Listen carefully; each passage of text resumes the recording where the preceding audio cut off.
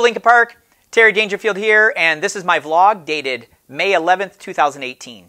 Only a few weeks left and it will be summer break. This time of year is busy and exciting all at the same time.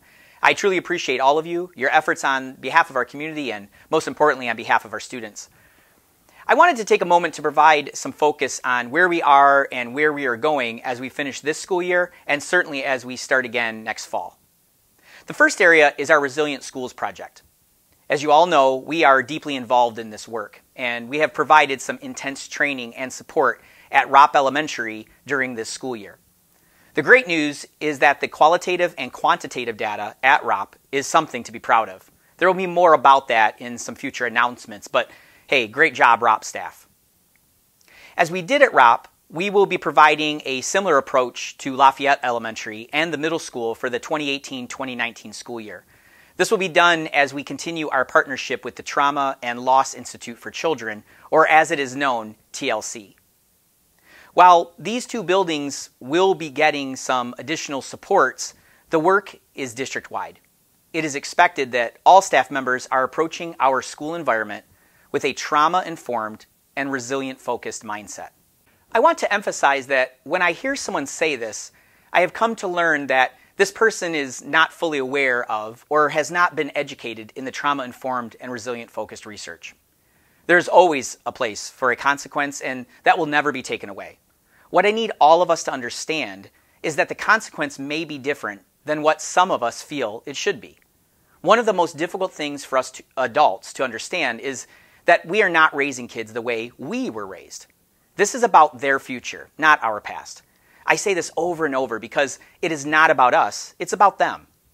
So to my friends out there that are either of the crime and punishment mindset or are of the this is too touchy-feely thinking, I'm asking you to do two things for me. Number one, reflect and learn as much as you can about this subject. Learn the importance of being a resilience champion for our kids. The importance of truly understanding that a student's behavior is telling us something and that we need to pay close attention to it because there is something deeper going on that is causing that. It will almost always be because an area of their circle of courage is damaged and needs repaired. These words and vocabulary are vital as we continue this work. Punishing someone that is sick, hungry, or homeless would not make sense. So then let's not allow ourselves to do that with a student that has a need that is not being met. Let's instead provide them what they need. A consequence for the decision a person made is and will always be appropriate. But please understand that this is not the lesson, nor is it doing anything to repair the damage to their circle.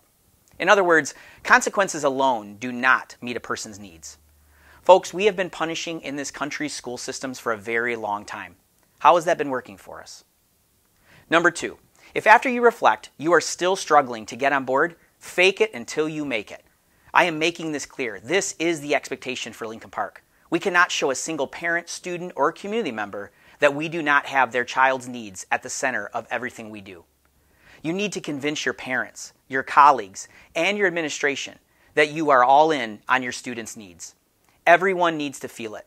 Not because we want the image, but because that is what is best for kids. Simply close your eyes and think about your own child or a child in your family. Would you want an adult in their school life that wouldn't work hard to meet their needs? Of course not. You might even ask for a new teacher or maybe even move schools. That's because you would want the best for them. And it would come as no surprise that that is what we do for this community. It's just the other side of the coin. If you are struggling to get on board, I personally invite you to contact me. I will gladly speak with you and through our conversation begin to hopefully clear up the vision for what we are trying to do here in Lincoln Park. The second area that I would like to talk with you about is our instruction inside our classrooms.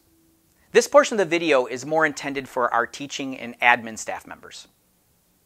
There has been a lot of discussion about this topic for several years, and none of it more intense than in the last few months. I want to try and clarify what we mean by high-quality instruction. First, high-quality instruction, or HQI as many of us know it, is nothing if there is not strong evidence through data of high-quality learning. Meaning you can teach your tail off, but if the students in front of you are not getting it, then it is not working and arguably not high quality. In life, we are all, including me, judged by our results. Our students are our results.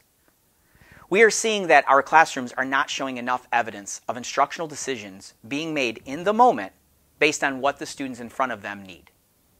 There are probably lots of reasons for this, such as the teacher feels like they have to stick to their lesson plan so that they don't get in trouble. The teacher feels the pressure to stick to the pacing guide, stick to the curriculum, etc. I'm going to attempt to make this as clear as I can. We need to have classrooms that are student-centered, not teacher-centered. We should be instructing on what the students need. This needs to be as individualized as possible, but grouping is obviously a very widely used Tier 1 approach. The entire model is based on the instructional cycle that I am sure you have all seen. This cycle can be broken into two main areas: assessments and decisions. We need to see our teachers making more frequent decisions based on where the kids in front of them are in order to get them to mastery. Your goal is to get 80% of your students to mastery on the specified learning target as soon as you can. Research has shown over and over again that an effective teacher gets 80% of their students to mastery using only the Tier 1 environment. You should assess, decide who is in your 80% bucket, make a decision to get more into that bucket, teach, and then do it all over again until that bucket reaches 80%. These decisions should be very frequent. We should not be waiting until tomorrow, the unit test, a PSP, M-STEP, or NWA to see how they did before we make change. At that point, it is just too late. In a 15 to 20 minute visit, we should see a teacher make several decisions based on what the students need. It shouldn't just be reteach, reteach, reteach. The teacher should be evaluating the effectiveness of what they just did, and if it is not getting the great results that you want, try something different. Every teacher's goal is to get a student to learn what it is that they are to learn as soon as they can, using a variety of ways to get them there. That is the definition of a master teacher. Master teacher equals results and a lot of tools in the toolbox. This toolbox means knowledge of various forms of formative assessments and knowledge of various ways to teach a specific learning target.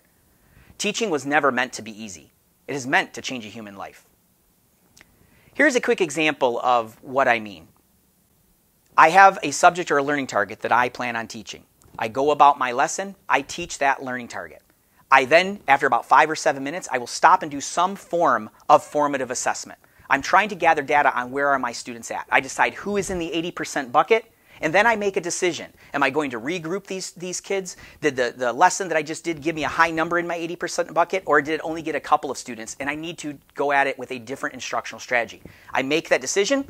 I teach based on that decision. Again, after about 5 or 7 minutes, I use some form of formative assessment to get a quick feel for where they are, decide who's in the 80% bucket, and I go back and I do that cycle over and over and over again until I get my 80% bucket filled. So we adjust to our kids. If they have demonstrated they have mastered something, move them on. If they don't, attack it with ferociousness until they do. However, you have to know that right now, today, in this lesson, we can't only wait until after the lesson to decide what to do tomorrow. We must also make decisions now and not lose time while they are in front of us. We have to shorten the time in between instructional decisions. We see teachers collecting a lot of data, doing a great job with that, but we are not seeing a decision as a result of that data collection. More decisions, more frequently. I know these are general statements that I am making, but it is more widespread than you may realize. I'm asking that you all focus on this in terms of instruction. Establish your learning targets, assess them, make a decision based on that data. Again, more instructional decisions, more frequently, in the moment. So just a quick recap. The Resilient Schools Project is our focus on meeting a student's need. It is about seeing behavior as a clue to something much deeper, and in turn, working to identify what area of the student's circle of courage is damaged and what we do to repair that. Basically, have a heart for a kid and be a champion for them. Next, the focus of our instructional delivery should be about making more instructional decisions more frequently in the moment, based on what the student in front of you needs.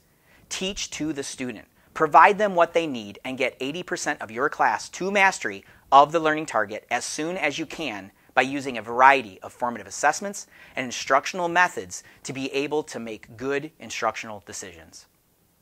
I hope this provides some clarity and focus to what we are trying to accomplish in Lincoln Park, and I'm sure it causes more questions.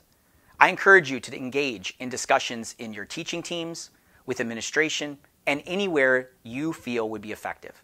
I want and need you all to feel comfortable and supported as we continue this worthy work. Thank you everyone for taking the time to watch this video. Have a great week.